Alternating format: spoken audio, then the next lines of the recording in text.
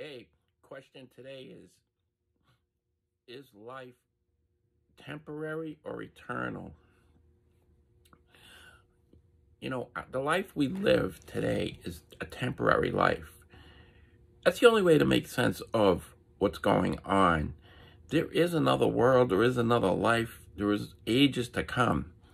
And that's what's indicated in the Bible. I say this because I see a lot of people struggling and frustrated and waylaid by the world. You look at all the people who die. A fellow in my town died over the last week or so. He was stabbed, and he had a great job. He had great friends. He's a big, strong, happy-go-lucky guy. I mean, so many people are coming out and saying great things about him. And he was stabbed by this woman that he randomly came across in a dark parking lot. I don't know what happened. Was he trying, he pulled into the parking lot with friends, gets out of the car, and she stabs him. The words were exchanged. Was he trying to, pick her up or something? I don't know. But my point is, it just, I keep thinking about how his life was over. He's in the ambulance. They said he was in pain, and he was screaming in the ambulance, And I'm thinking what's going through his mind. That could be any one of us. Anything could happen, right? How many times I was just watching a truck on the highway.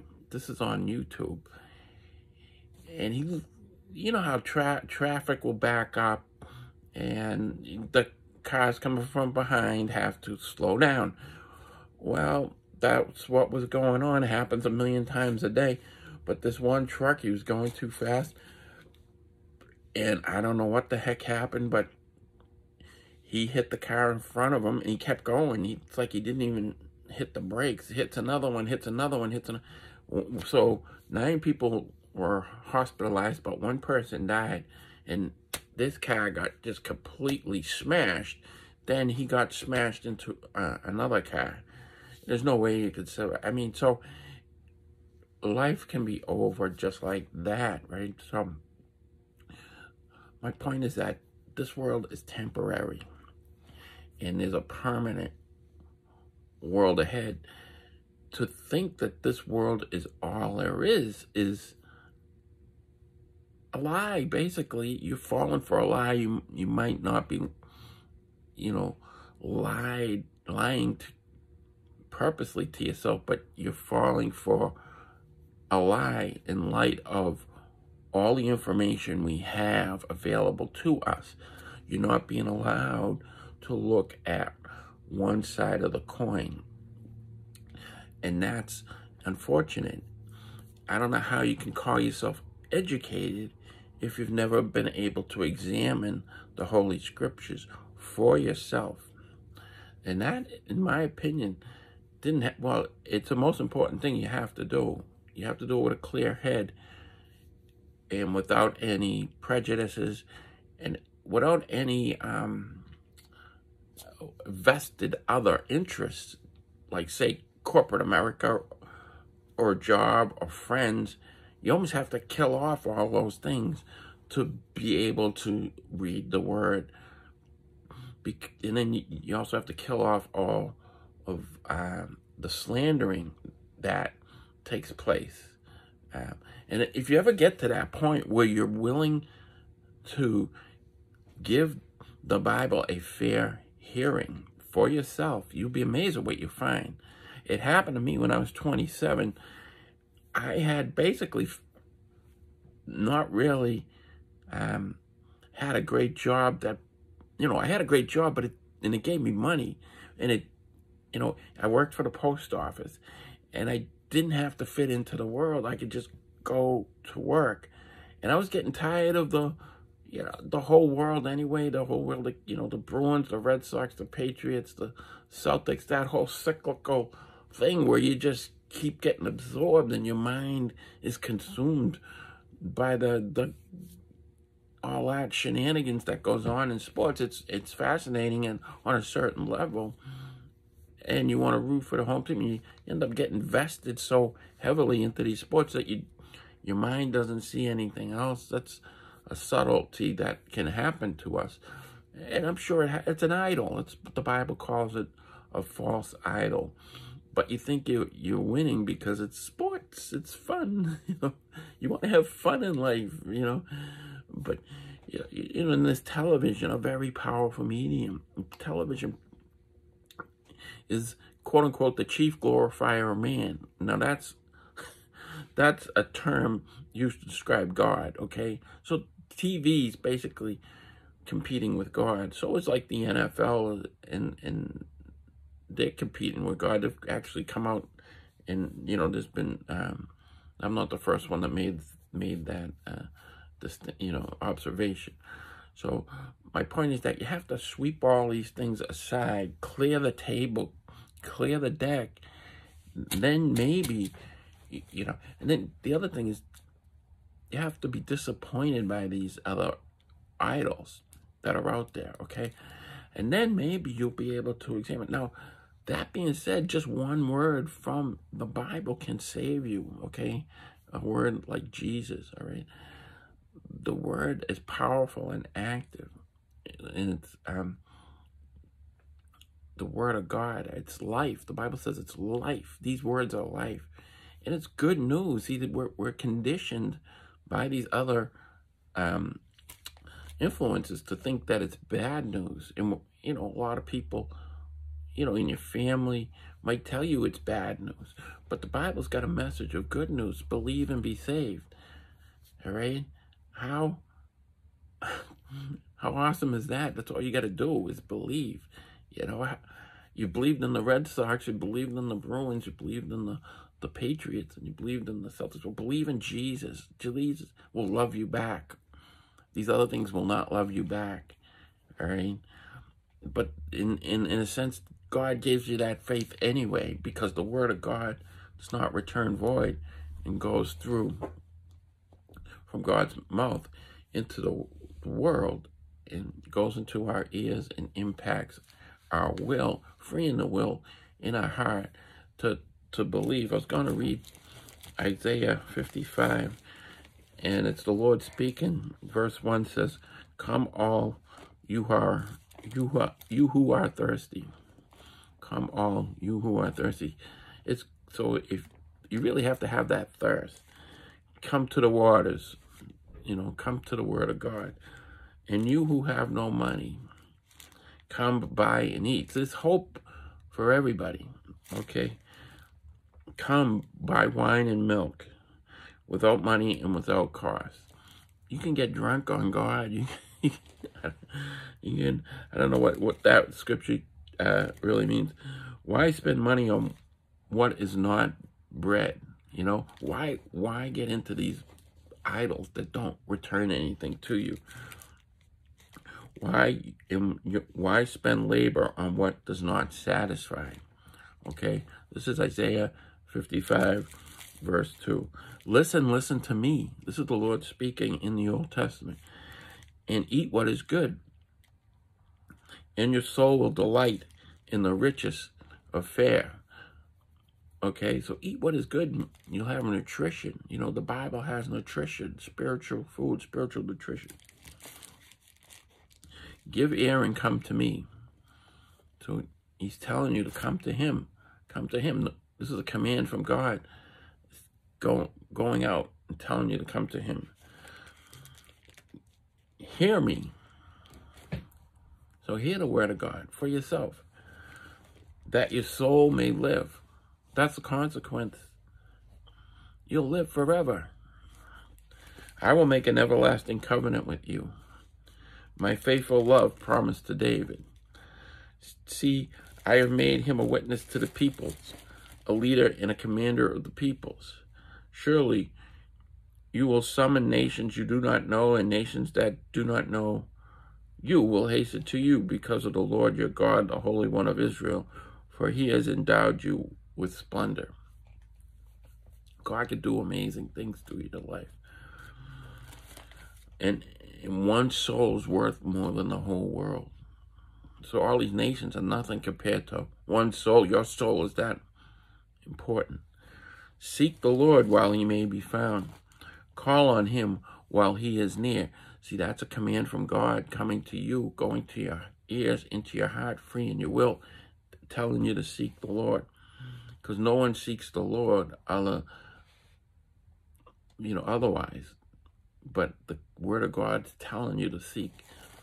Let the wicked forsake his way and the evil man his thoughts.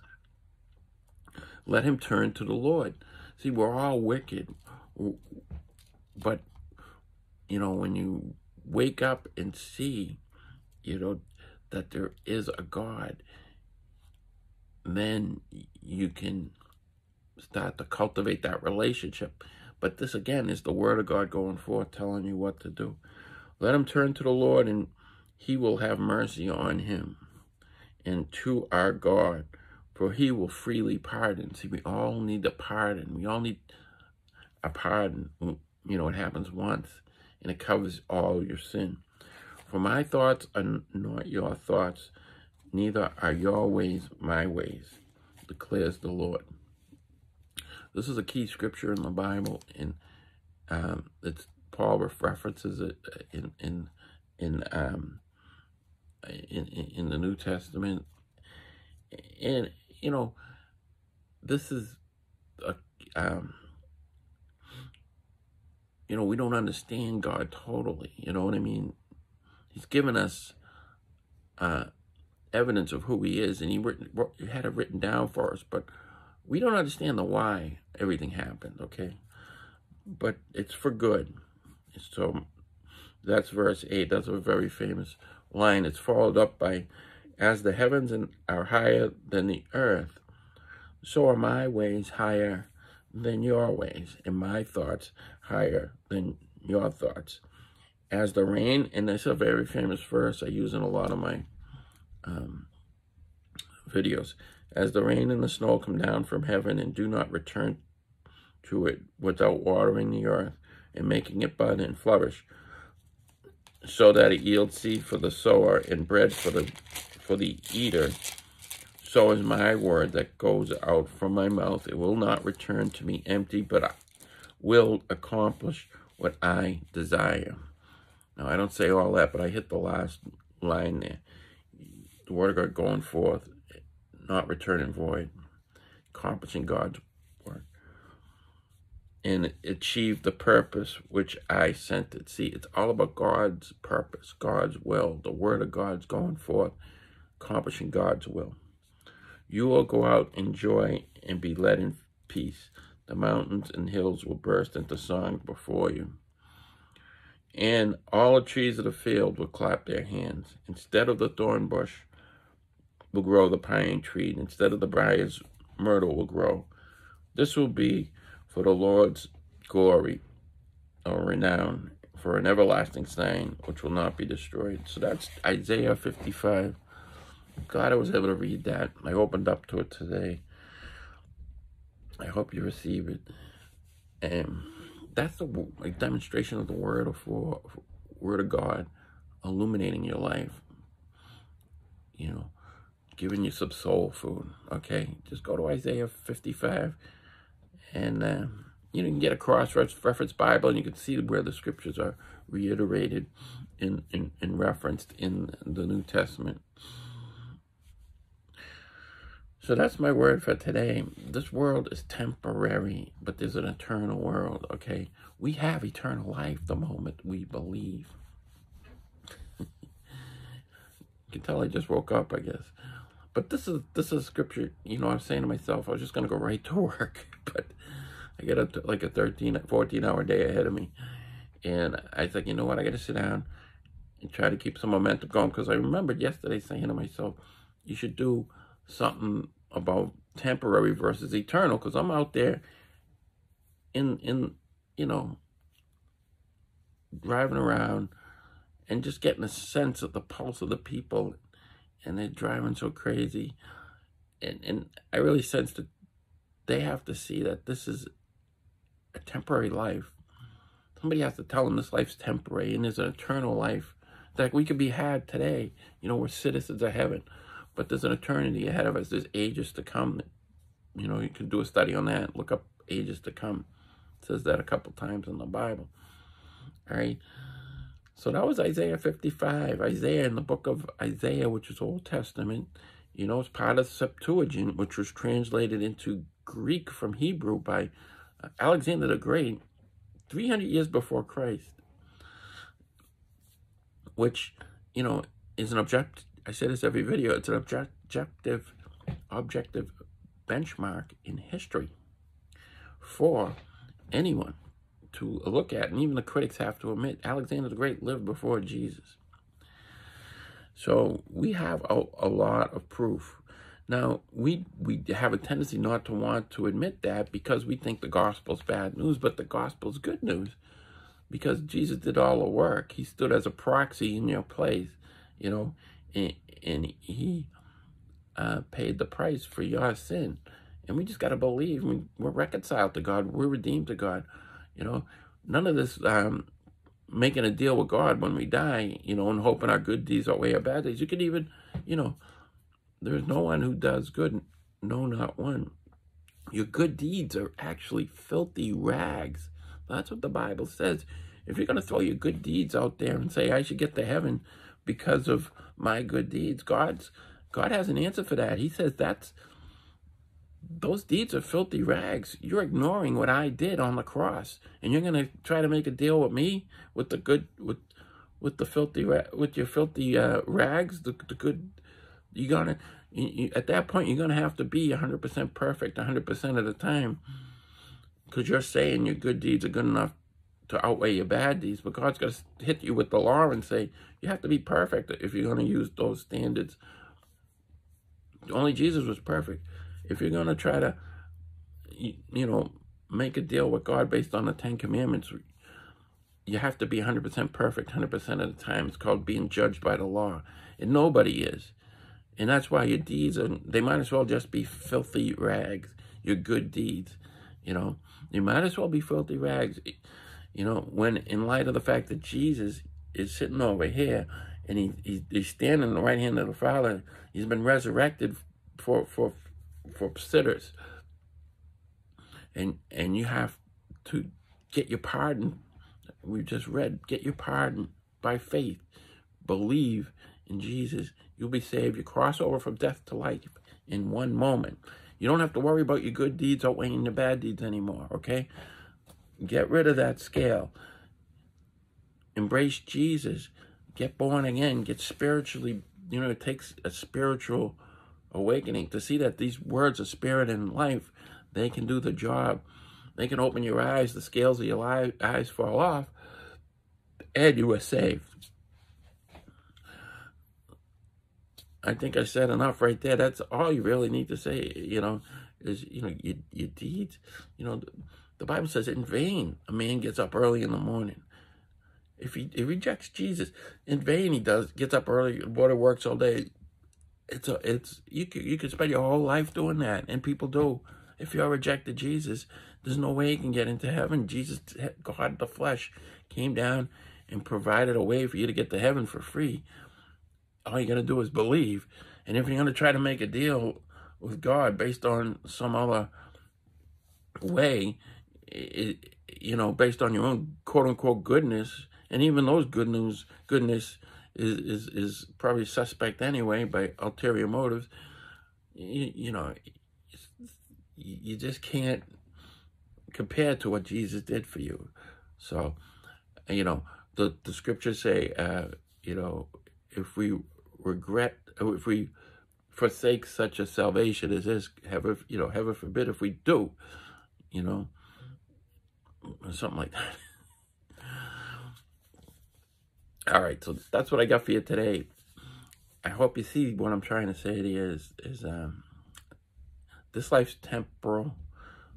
We have eternal life, but we can have eternal life in a temporary situation, which is that's another thing to acknowledge here. Is you can, I think I hit on it, but you can say you have eternal life and still live in this temporary tent. Paul calls it a tent, you know. and he longed for being with Jesus, you know, but he was recognizing that he was in a temporary tent. So there's a contrast here that I'm trying to illustrate, and I hope you know, the word got out, and you can consider this. All right, it's important. This is important stuff. This is how you get to heaven. Just believe in Jesus, and you're saved. That one word could save you. Jesus. Jesus is in the salvation business, saving souls. All right, and we're just out here giving out a message. We're not saying, you know, you got to be perfect, you got to clean up your act in order to get qualified. You know, you have to repent, meaning rethink who Jesus is in light of your situation. And then, you know, and at that same moment, you're believing, you know. So it's almost a synonymous term. But, of course, the church twists it around, you know. And then once you're saved, they condemn you too. So I'm not, you know, churches are very in the, you know, there's no condemnation in Christ Jesus. That's what the Bible says. But the churches are into condemning very subtly. They'll never admit it. But that's what's going on. So, all right. We're going to sign off. And I bid you adieu. Have a great day. You know, this is the 18th of September. The Lord could come back today. You know, the rapture. Watch my other videos last couple of days. Jesus, the second coming of Christ, it could happen. It's imminent. You know, you look around the world, it makes a lot of sense. So I'm kind of motivated to give these videos out in the last few days. I've been away for a while, but all right, we'll keep in touch, and maybe I'll have a new one for you tomorrow. I want to wish you a great day. Bye.